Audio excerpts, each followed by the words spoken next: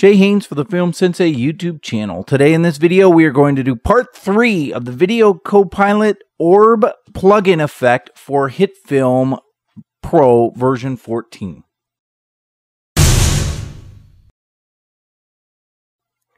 Couple of things I want to mention before I start.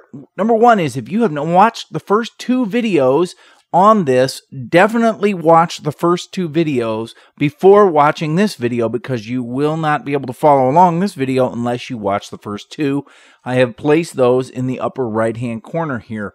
Also, there is a table of contents in the description. It is time-stamped, and so therefore it will help you to go to exactly the thing that you want to take a look at if you're only looking for one specific item in this tutorial. And lastly, it is important to understand that everything that I do in this tutorial can be tweaked, and that tweaking is up to you. It's all by choice. These just happen to be the way that I did mine, but feel free to tweak these as much as you like. So leaving off from where we were last time, I am now going to create the cloud layer that we will have surrounding the planet. To do this, I'm going to drag a new plane in above Earth, and I am going to search for and find the orb effect and drop it on that plane layer. You'll see that it is, of course, the wrong size. So if I double click on that, I can go ahead and change the radius to 450, which is the size of the Earth. Now, what I'm going to do is opening up the maps, I'm going to search for and assign the diffuse layer to the Earth clouds. 1K JPEG. Now the problem is if I go ahead and make this, say for example, into a blend mode of add, it sort of works, but I don't have a lot of control over that.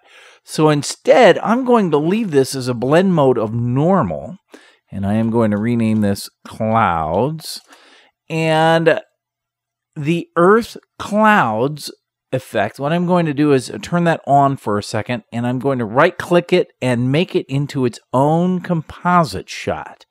Now that it's in its own composite shot, I can actually apply effects to it, which will automatically translate into the ORB plugin.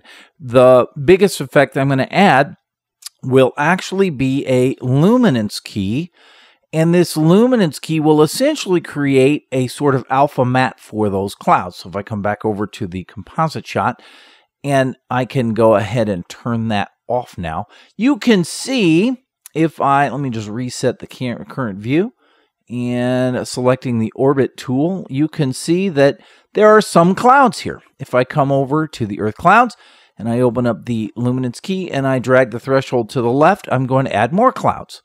And so now if I go back into the composite shot, you can see there are a lot more clouds. If I, on the other hand, drag it to the right, then, oh, sorry, wrong one. Let me reset that. And if I drag this to the right, then there will be far fewer clouds, okay? Very few, in fact. So what I'm going to do is just pick a number, sort of a place that looks pretty good, maybe there. And I am liking that, right? So now I have some cloud cover, but not too much. Whoops. And selecting the orbit tool, I can sort of look around and see that those clouds, and I think that they look pretty good. Okay, now what I want to do is I want to make them look more like clouds. All right, so the first thing I'm going to do is assign the bump map layer to that same clouds, and now they look like very bumpy clouds. I don't want them to be quite that bumpy, so I'm just going to take the bump map intensity down to about maybe there or so. Okay, that looks fairly decent. Okay, I want to add a curves effect to this underneath the plugin, of course, and then I'm just going to push the brightness of it up, and that will allow me to then, under material, take the color of it down a little bit, okay, so that it looks more like fluffy clouds and less like white splotches. I don't need the glossiness, I don't need the specularity, so I'm just going to remove those. All I need is the diffuse, and I think that that looks pretty good. Okay, so what I want to do now is add some shadows for those clouds. To do that, what I'm going to do is duplicate the clouds plane, and I'm going to drop that underneath, and I'm going to rename that cloud shadows. Okay, now the clouds plane, what I want to do is I want to lift it off the earth a little bit. So I'm just going to increase the radius to about 460. And you can see that it's pulling it off the earth, and that's too much. But I'm going to draw that back, but in a very interesting and unique way. Okay, back to the cloud shadow. And let me just hide the clouds for a second. What I want to do is I want to turn all of the clouds to dark, right, to black. So first of all, opening up the effects, I won't need the curves on that. And I also won't need the bump map, so we can get rid of that. That just is wasting resources. Right, now what I want to do is use a tint effect. And the tint effect basically tells it to assign black to a color and white to a color. Right now, black is assigned to black, white is assigned to white. But if I change the white to be assigned also to black, then it's going to create all these dark-looking splotches there, right? Which will be perfect as little shadows underneath there, okay? Now, the other thing that I want to do is I want to add a blur effect. Let me hide that for just a moment because they're a little too stark. But if I add a little bit of a blur effect, and I can, of course, adjust that blur, then that will come off looking pretty good. Okay, so now I have this sort of, these dark splotches underneath the clouds that are essentially the shadows. Okay, now I said I was going to draw these this cloud layer back in a little bit. I'm going to do that by using under the advanced options, the edge feather and the edge shrink. So I'm just going to slide the edge feather over a little bit. You can see. And now if I slide the edge shrink over a little bit, I'm just pulling it down so that it's sitting up against the earth again. Oh, and that just looks fantastic. Let me just reset that current view. Oh, yeah. And that's exactly what I want there. So now what I want to do is I want to add that atmospheric haze. So again, I'm going to drag a new plane into the composite shot, and I'm going to rename it Atmospheric Haze. And I'm going to find the orb effect, and I will drop it again onto the atmospheric haze plane, just like I did before. Again, opening this up, I'm going to set it to 450 pixels wide, and I'm going to open up the materials. And I don't need the diffuse, I don't need the glossiness, and I don't need the specularity. What I do want is the illumination. So I'm going to crank up, the illumination. We'll just crank it up to 1.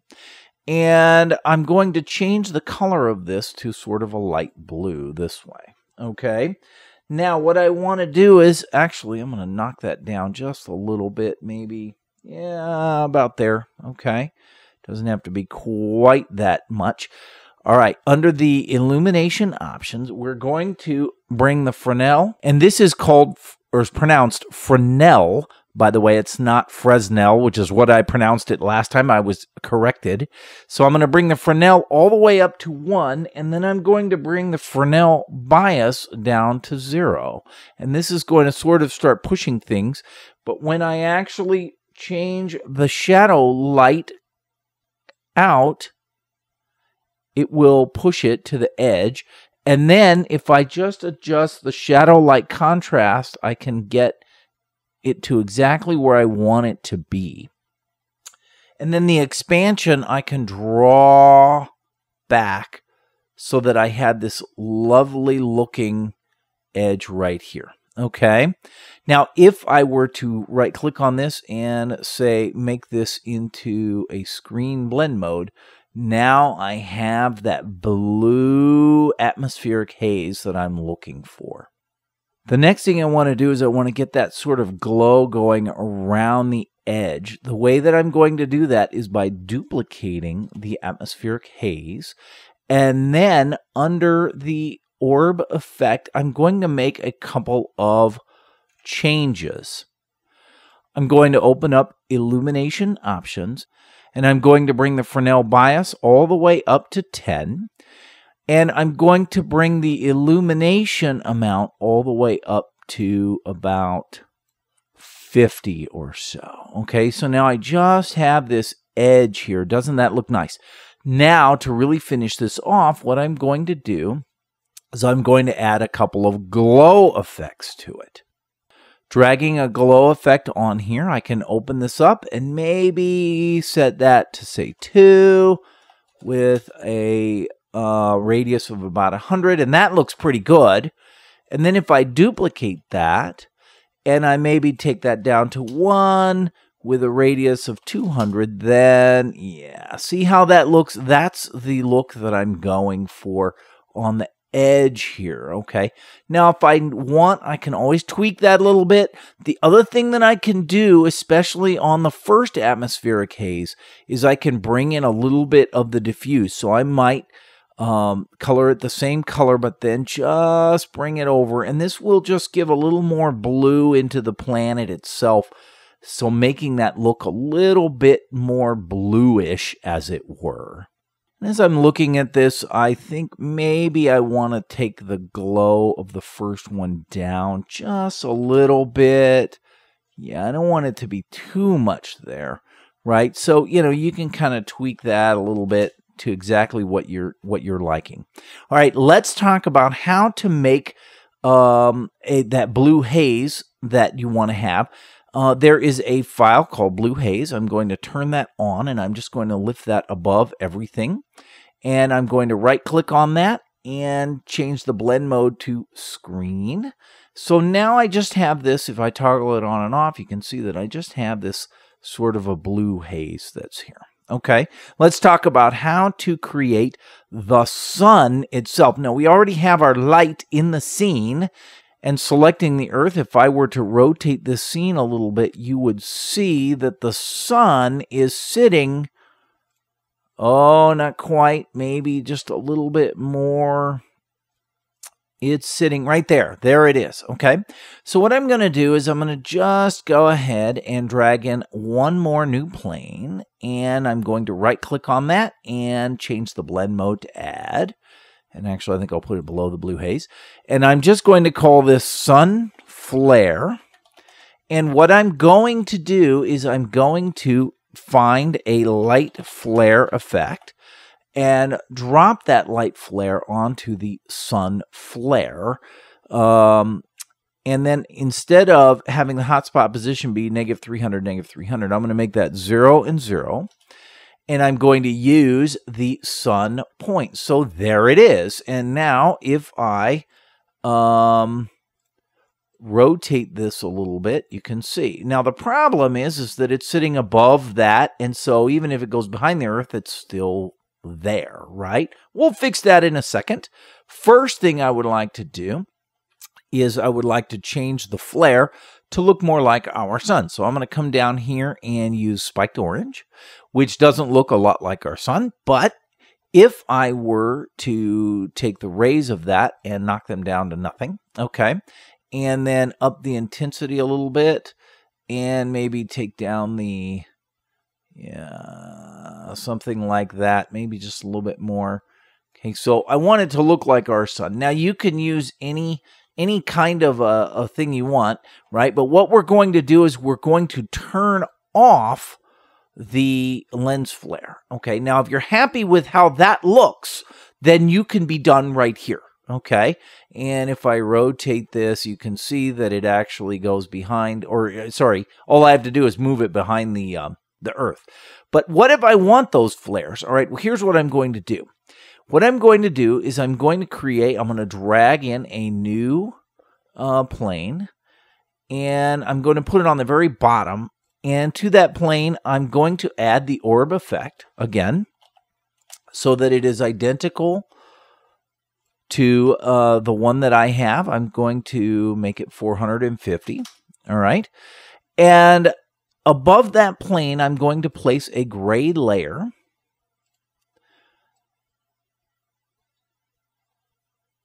And I'm going to call that the sun matte layer. Okay. Now, if I come up here to the sun flare, and under the light flare, I place a set matte effect on it, I can go ahead and source that sun matte grade layer. Okay, and if I change the blend mode of that to subtract, then you'll see that as I rotate, it goes behind the earth. Okay, but now how do I get the lens flare? What I'm going to do now is I'm going to cheat, and I'm going to add an auto light flare to, or an auto light flare, there it is, to the plane, which is going to automatically create a lens flare, right? And now if I rotate it behind the earth, that lens flare will go away as the light flare goes behind the earth and it comes back out. Now, if I want that to match the one that I have now, I can do that. So I can actually use, say, for example, the spiked orange. And again, I can go ahead and remove the rays, right? And I can just use the lens flare from that, right? And so now I have a very realistic looking light flare that's happening here anytime that the sun comes into the camera frame. Now, there's one little thing. I'm noticing that since I've added all these other effects, my lights are a little bit dim, so that's okay. All I have to do is just go back to the original Earth plane under the orb, and under the materials, under the illumination color, I can just increase the illumination a little bit so that they are a little bit brighter here in terms of the lights on the dark side of the planet. So basically, in a nutshell, that is the complete way of creating the planet Earth using the Video Copilot Orb effect. So if you like this kind of content, please do me a favor, subscribe to the channel, click the little bell icon for notification. Feel free to like this video, share it with your friends. If you have any questions, put them in the comments below. Otherwise, thanks for watching.